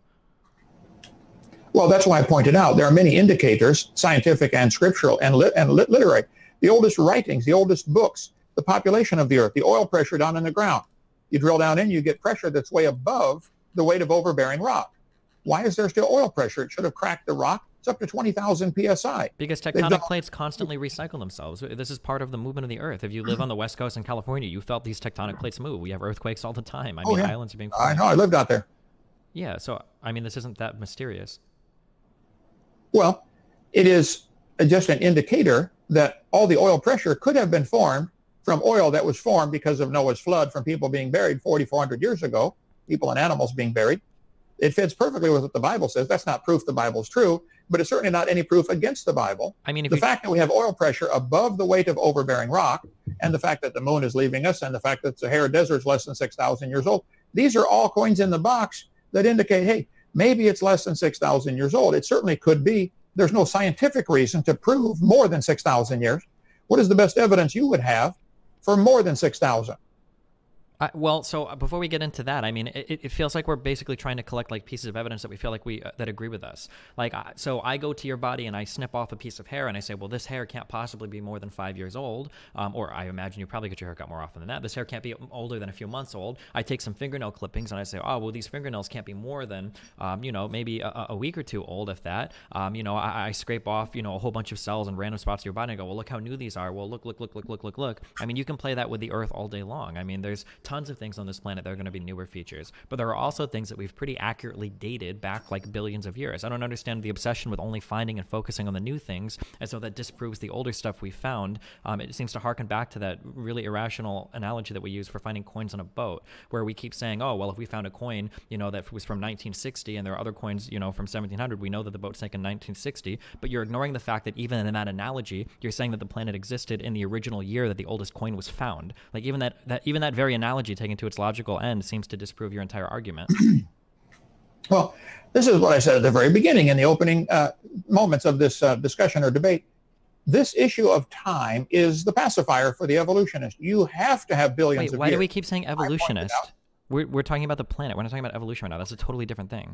Those who want to believe that there is no God, or they want to believe we got here by chance, or they want to believe the earth is billions of years old to account for all the changes to turn a mosquito and to make a dog and a mosquito related. That's what this is really about. It's about rejection of God. They don't like the idea that God created everything and he designed it. And he might have some rules, like thou shalt not. They don't like those rules. So I think there are many indicators that say the earth cannot be billions of years old. I'll just show you, since you asked for one that shows 6,000, I'll get my slides up here. The population of the earth today is about 7.4 billion and increasing, as they're making more kids all the time. But if you look at the population at the time of Jesus Christ, the earth's population was about 1/4 billion. There were surveys done. Jesus was born in Bethlehem because of a census. They had to count their people. So they've always been counting their people to see how much tax to charge and all this kind of stuff. But the population of the earth, if I can get the right slides here, indicates in the year 1800, just 200 years ago, the entire world's population was 1 billion. We've gone from 1 billion to 7.4 billion just in 200 years. When you graph it out, look at the population growth. I can't find the slide quickly here, but I do this on video number 1. The population growth indicates man's been here for less than 4,500 years. You can easily account for the population of the earth today in 4,500 years. So if man had been here for millions of years, why wouldn't there be more people? So again, we're making this another of the many indications. Yeah, so we're making the same mistake that we did with the moon thing, where we keep assuming that population growth is linear. It's not. I mean, if you know anything about derivatives and we study a little bit about the rate of change, so not how much is changing, but how quick is the rate of change itself changing, right? We can look at, like, for instance, if you Google right now, we could Google birth rate United States, and we could bring up and we could see that, oh, well, these countries have actually given birth to different amounts of people over different time periods. If you see the population at at 1 million, and next year it's 2 million. That doesn't mean the next year it's going to be 4, 8, 16, 32, 64, right? Population growth could slow. It could, ebb and wane. I think that's a phrase, based on different things going on the planet. There are giant plagues that make people sick. Different countries reach industrialized periods where they have less children. There's great migrations, great wars. There's a million different things that could cause the population of a planet to change. You would never look at a population growth and try to date the Earth using that, because population growth is more of an anthropological or sociological phenomenon than anything relating to geology or any of the scientific disciplines that study the age of the Earth. These are two totally disconnected things. Also, this idea that, I don't like this theological argument that we're making, because there's no possible reason why you would have to subscribe to young Earth creationism to believe that God demands a 6,000-year-old Earth. That's just absolutely not true. We could absolutely, for instance, believe that everything has been divinely created by God himself, but God didn't create man. God created the evolutionary process that spawned man. There's no reason not to believe that God could have very much set in motion at the beginning of the universe the clock that would eventually lead to the creation of mankind, maybe even lead to stories like Genesis. We could also believe, for instance, that the earlier Bible was written in more of a metaphorical sense, that 6 days doesn't necessarily equate to 6 days of mankind's time, right? 6 days in God's time could be lifetimes or universes worth of time, for normal people. I don't think that theology demands you turn your back on science. In fact, there are many scientists today that believe in evolution, that believe in the age of the Earth, that believe in all of these scientific concepts that are also very religious. And yeah, the idea that God demands that you believe or subscribe to some 6,000-year-old Earth, I think betrays maybe even the power that you would profess that God himself has. Well, the topic of the debate was supposed to be, what is the evidence for the young Earth? And I pointed out, 6,000 is not young. There's plenty of time to account for everything. But there's lots of evidence. It's not billions. Population growth chart. United Nations put the chart together. I got just Google what population of the Earth in the past. It shows rapid increase in the last 200 years. I agree many things affect this. I agree there can be plagues.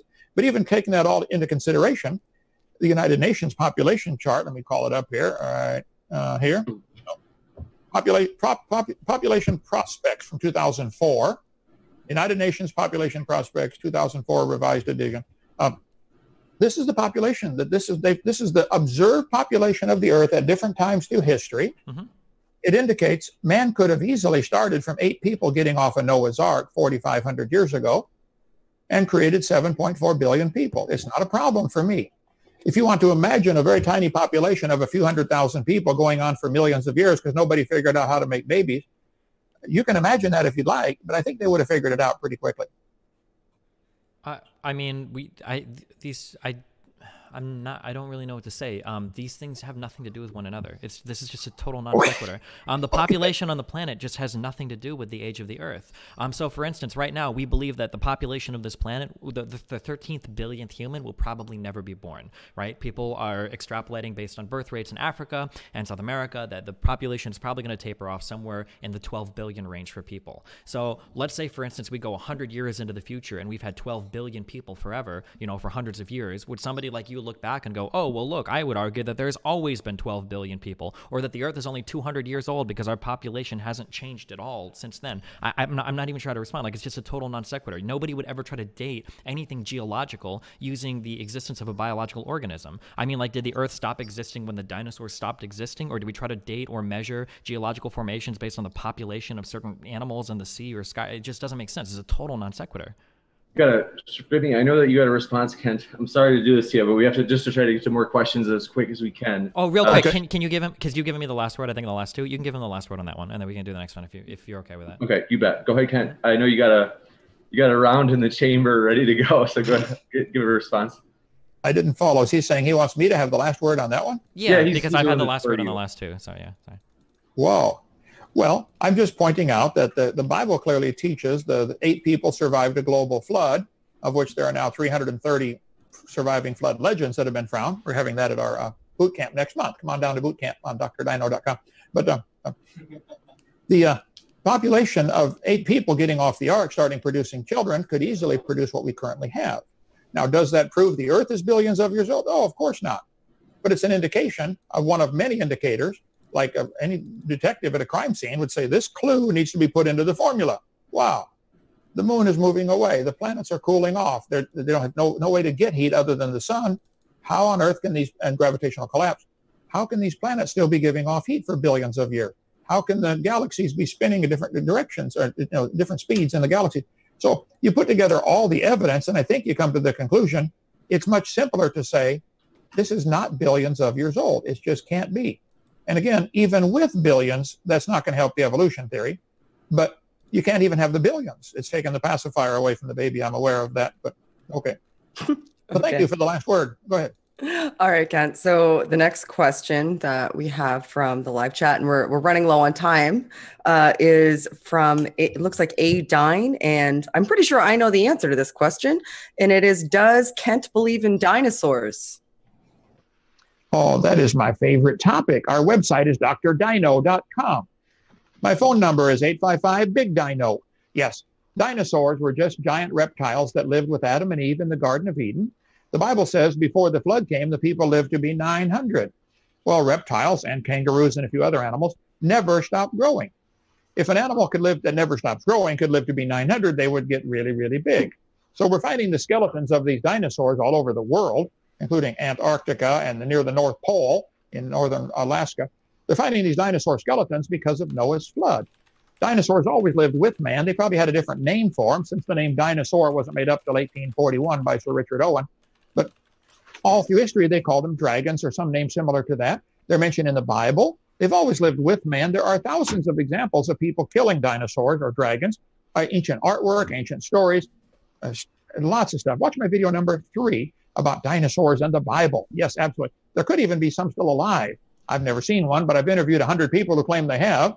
Seen, like, pterodactyls seem to still be alive in a few parts of the world.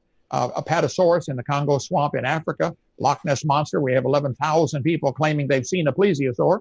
Some may be hoaxes or frauds, I'm sure, but if 11,000 people claim they've seen something, maybe they've seen something. So I think the evidence would be, we better look at this. But see, because that goes against the evolution teaching that they've bing gone for 70 million years, if they caught, I make a prediction, if somebody caught the Loch Ness Monster and it turned out to be a plesiosaur, let's assume that happened, and they put it in the London Zoo, they would put a sign at the bottom and say, look at this, boys and girls, this one survived for 65 million years. The thought will never cross their brain that maybe my whole theory is stupid. And the whole theory is stupid. Dinosaurs did not live millions of years ago. They lived with man. Could be if you're still alive. I don't know. We'll see. Okay?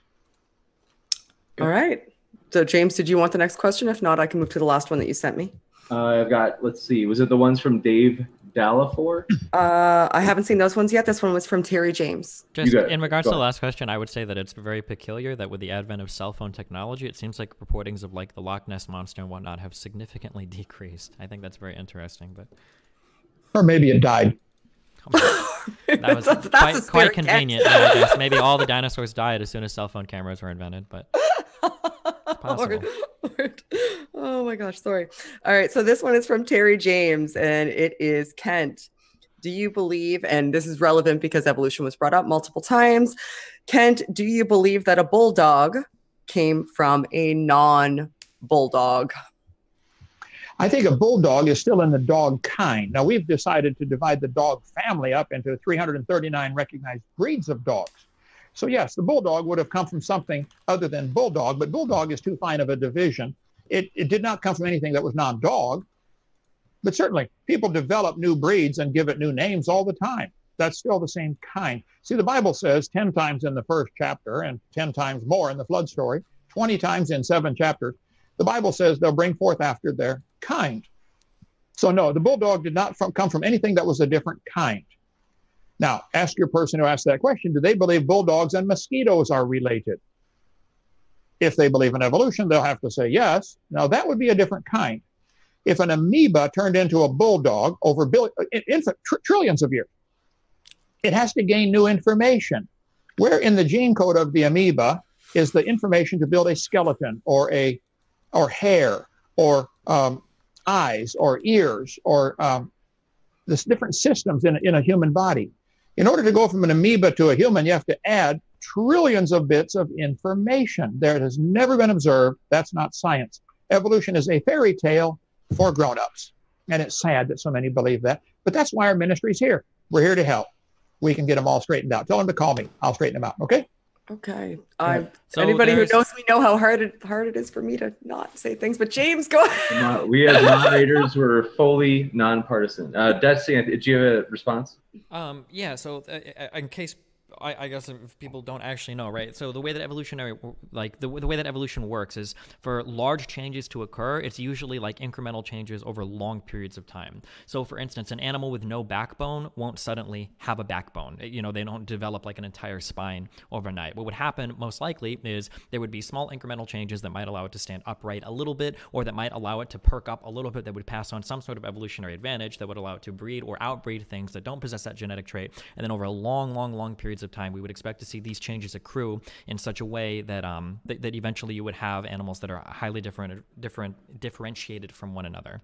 I mean, like, we have observed increased genetic variation in populations. We've observed increase in genetic material. We've observed creation of new genetic material, and we've seen newly genetically regulated abilities. These have all been like published in the scientific literature. It's not a mystery. It's not like something that has never been seen before. It's a huge response in science that's been waited for. These are all things that are pretty well understood and aren't really controversial to any scientist that actually spends time like researching or publishing stuff like this. Gotcha. Thanks so much, both speakers. And quick, I'm going to try to run through. I tried to let everybody know in the live chat we can't take any more questions. We've got so many awesome questions and super chats and stuff, and so we can't even read any new super chats just for the sake of time, because sometimes it's basically we're already over time. The debaters have been super patient. So want to just, if I can squeeze these last ones in, they're related, and these were asked pretty early. Dave Dallafor, thanks for your super chats. We appreciate it. Let's see. One is, yes, how do we carbon date a freshly killed seal? I think that's for Kent. I think that's on the critique that you gave on carbon dating. Well, anything that contains carbon should be able to be carbon dated. Anything that is alive or was alive, that would include plants or animals. Carbon-14 enters because of the sunlight striking nitrogen, creating carbon-14 in the atmosphere. About 21 pounds of carbon-14 is created every year worldwide. So the state of Alabama, rightly, probably gets, 50 molecules per day. Not much. Plants are constantly breathing in this carbon dioxide, some of which is radioactive, a very small amount, 0.0000765% radioactive carbon is the current amount in the atmosphere. Now, has it always been that? Who knows? They know many things cause this to fluctuate up and down. So when an animal dies, when the plant dies, it stops taking in C14. When the animal eats it, the radioactive C14 gets into the animal. So in theory, living plants and animals should have the same amount of C14 in them that the atmosphere does right now. Okay, so when it's dead, you should be able to date a freshly killed seal or anything and find it would be 0 years old. I challenge, again, Steve, or you or anybody else, get a sample.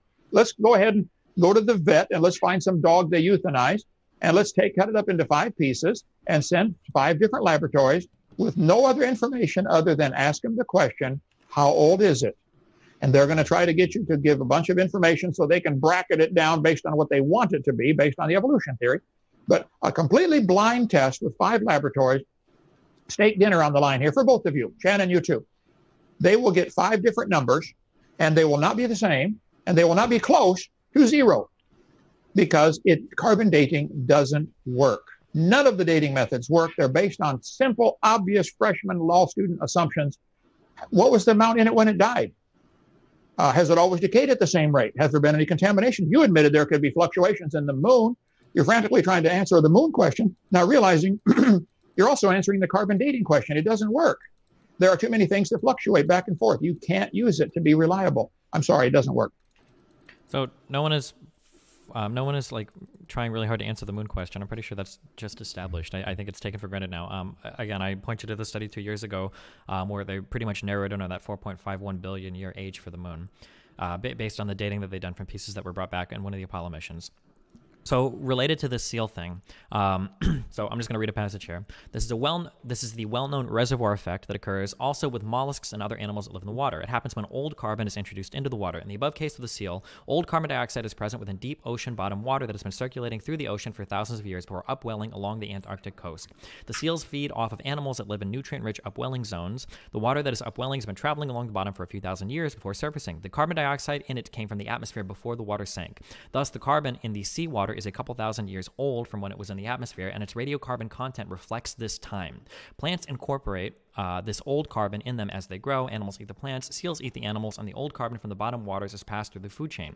As a result, the radiocarbon content reflects a mixture of old radiocarbon, which is thousands of years old, and contemporaneous radiocarbon from the atmosphere. The result is an apparent age that differs from the true age of the seal. The reservoir effect is well known by scientists who work hard to understand the limitation of their tools. It is explained, for example, in two different, I can't pronounce this guy's name, but in a 1986 study by Fair and Higman, or in hyphen, I don't know how to pronounce his name. Contrary to creationist propaganda, limitations of a tool do not invalidate the tool. So again, pointing out like an issue or an error or a possibility of contamination doesn't mean all of a sudden that we throw out the entire validity of using the tool, just because in some edge cases, that tool might not give us an accurate answer. Although in this case, I would argue that it actually does give you an accurate answer. You're just not radiocarbon dating the animal itself, you're radiocarbon dating the water that has, or the oil that's been passed along the surface of the ocean that has been brought up via, this chain of how things eat each other.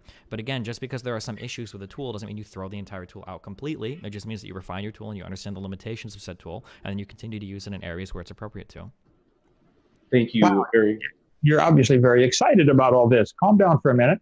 I think if you're saying that you're admitting, of course, that there can be reservoirs of a different amount of carbon deep in the ocean that could be brought up by currents, and the seal happened to drink the wrong kind of water, therefore it got contaminated. I think you're admitting my point, Stephen, that you cannot trust carbon dating. You cannot, because there are too many things that can influence it. And thank you. I appreciate that. So also, if that's Steve excited, then okay. Well, Steve, I understand why he's excited.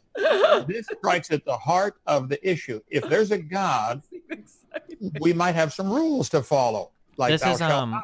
we keep trying to make these moral arguments or these theological arguments, but I don't think they agree with you whatsoever. I think it is fully possible that you could believe in a God that both gives us moral rules and a God that has created a 14 billion year old universe. Why do you think that God isn't powerful enough or knowledgeable enough to create a universe that is 14 billion years old and still be able to give us something like the 10 Commandments? I don't understand why this is impossible to you.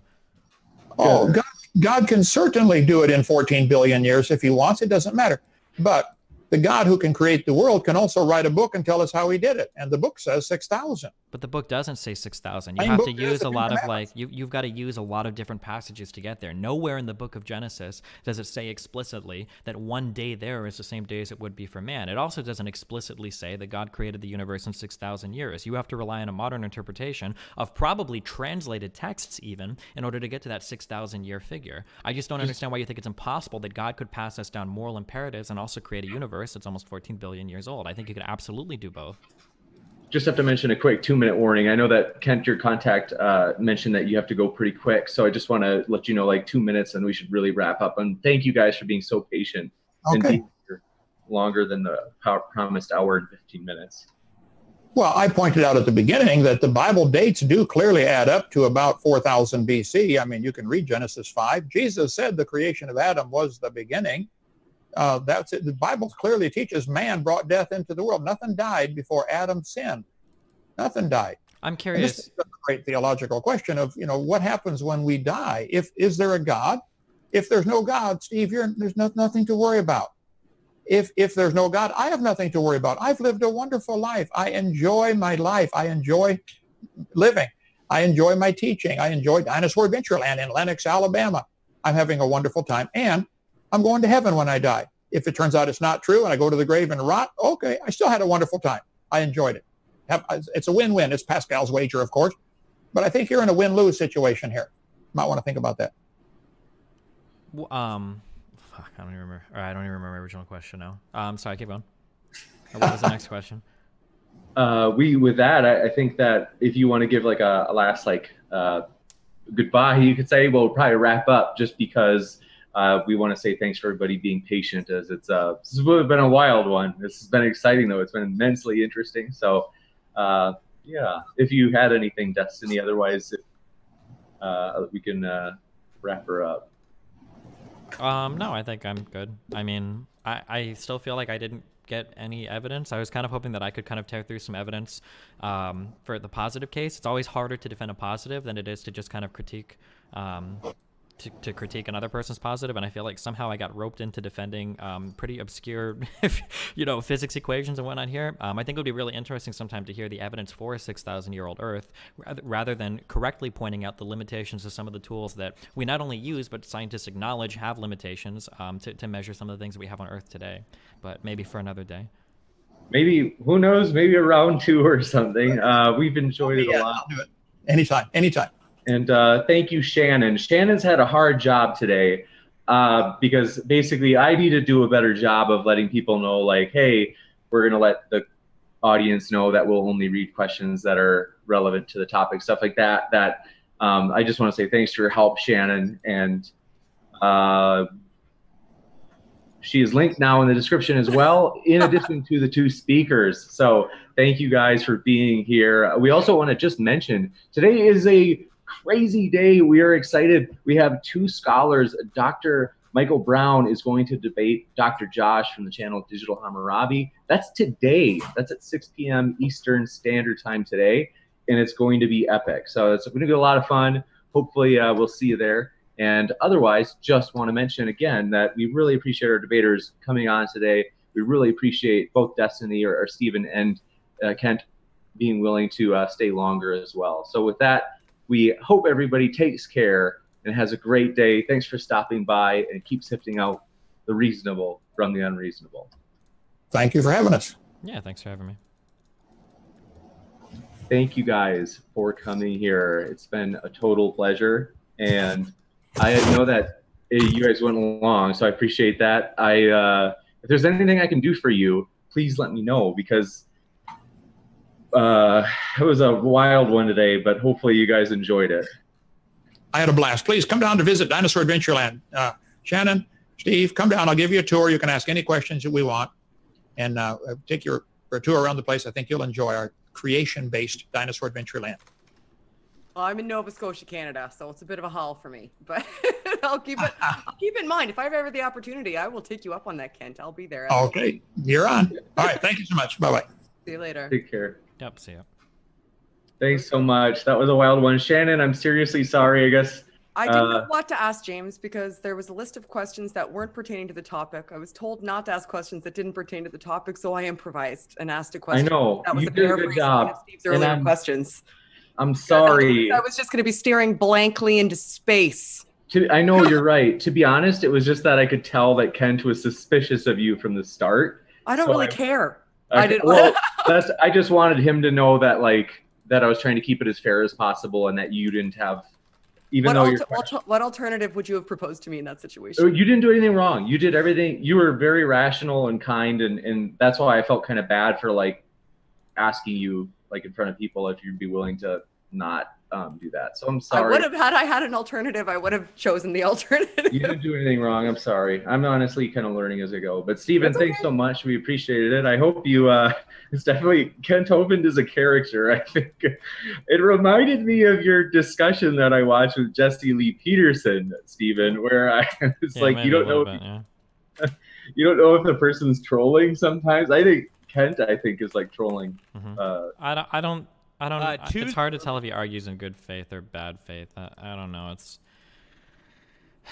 I don't know. I mean, when you're that old and you've been religious for that long, I mean, it's really hard to let go of it. I mean, even at my age, I guess, if I was 30 and I'd been religious the whole time, it would probably be pretty hard to let go of your religion. You'd basically have to admit that everything you've done in your entire life has been ideologically ungrounded. So, I mean, that would be pretty tough for a lot of people to do, I think. He also runs a compound where people live in almost cult-like status. Oh, well, you know, that's... So, yeah, he's fully invested. It was very nice to meet you, Stephen. I haven't met you before, so yeah, I appreciate it. And I do have to run. I actually have an event that I have to go to. So it was a pleasure, James. We're good. I'm sorry. No, you didn't do anything wrong. I'm sorry that I didn't fill you in better, and that it was just kind of, it was a hard thing of like, so live debates are never easy and never without a bump. So that's what makes them fascinating and interesting. And that's why I always enjoy them. So it was nice to meet you, Stephen. And as always, it's a pleasure, James. I'm sorry I have to hop off, and hopefully I will see you both again. See you later. All right. Have fun, guys. Peace out. Take care. Have a great time, Stephen. Yep. It's been fun, man. I'll see you later. All right. Bye-bye. You started doing really well towards the middle. I don't know how to debate the obscure, like, orbital mechanic physics of the moon. I don't know. I mean, I feel like we did really well towards like the middle. Towards the middle and the end, I think was like really good. Getting like super hung up on the moon, I think was maybe a mistake. Maybe I should have moved on a little quicker from that topic. I'm pretty sure the only thing the inverse square law is that like if you have something that originates from a point, as you move farther away, it becomes like exponentially less impactful. So like if you have a beam of light here and you move like twice as far away, it's like 2 times 2. Well, that's a bad example because it's 2. But like if you move like 3 times away or whatever, it becomes like exponentially less bright, not just 3 times less bright, but like to the power of whatever. Oh shit, sorry, you're fucked. There you go.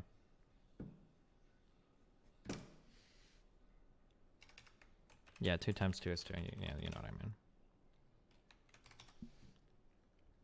But like, yeah, so like this is really relevant when you're talking about things like lighting or when you're talking about things like gravitational fields, right? Because like a gravitational field is more intense, but then it radiates outwards and it becomes less intense. But when it comes to things like orbiting the planet, there's a lot more that impacts that than just the inverse square law. In fact, I don't even know if the inverse square law has much to do with has much to do with orbits. I'm not sure. I'd have to think about it. I guess it probably does, right? If you're orbiting a really massive body at some given speed, the more gravity the body has, probably the more delta V you would need to change your orbit, I guess, is how it would impact it, probably.